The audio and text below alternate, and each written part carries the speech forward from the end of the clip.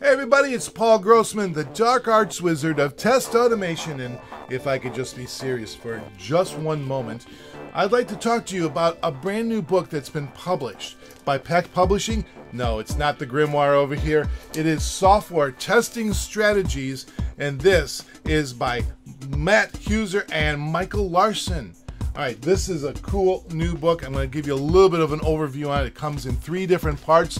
The first one is just in order to get you accelerated toward becoming a senior tester and how we do that. Starting off with the first understanding is complete testing is impossible. Except it start off with it. You want to get as close to the top of the mountain, but you'll never reach it.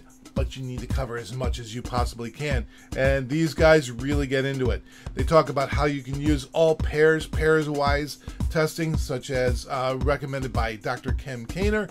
And they also make it fun with sample websites, including a palindrome page, a parking cost calculator, as well as a battleship PDF. They talk about strengths and weaknesses of test automation versus manual testing. And also talking about load testing and writing defects efficiently and effectively, and most importantly, clearly. They also talk about metrics, the pros and cons, and which ones to follow and which ones to avoid. They have problems and solutions of test data management, all in the first section. It talks about testing and software delivery. There are delivery models and testing, and they talk about waterfall, Scrum, Safe, Kanban, and of course, continuous delivery and deployment with DevOps. They have puzzle pieces that all come together to make good testing. The puzzle pieces of good testing include recipes, coverage, defects, scheduling and risk, strategy, and even a dashboard that tells us how are we going to communicate our success with the others around us, and including our senior management, our bosses, right? And it also talks about how to put together your testing strategy, lean software testing over total quality management, and how it compares to Agile and Scrum today.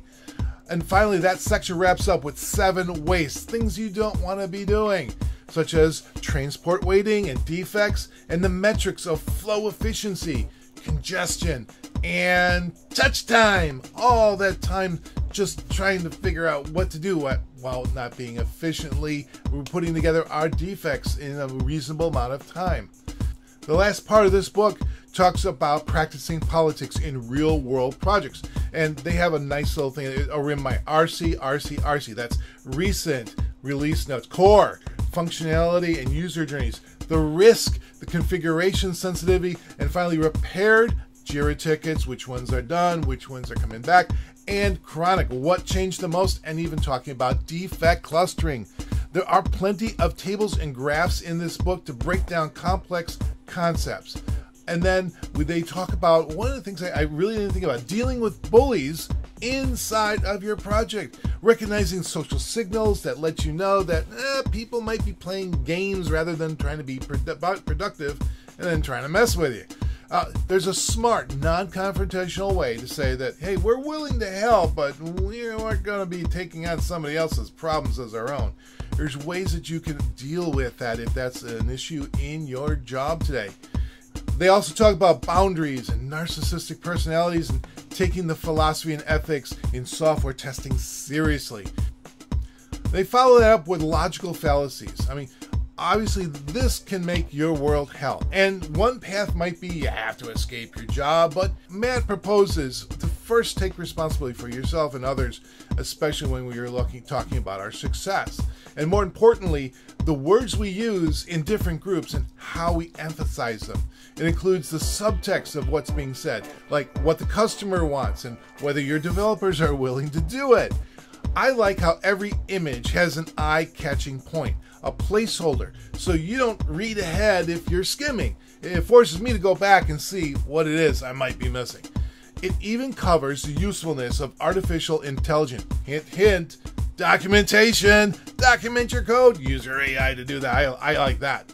Check out Software Testing Strategies, a testing guide for the 2020s by Matt Heusser and Michael Larson. It's available both on Amazon and Peck Publishing, and it pairs very well with the enhanced Test Automation with WebDriver IO, my book with my co-author Larry Goddard, also available on Amazon and Pact Publishing. So check them both out. Software Testing Strategies and Enhanced Test Automation with WebDriver IO from Pact Publishing and available on Amazon. Available as a paperback or as an ebook. And so, stay vigilant, my test automation and manual testers. Capture every bug you can, and have yourself a great day!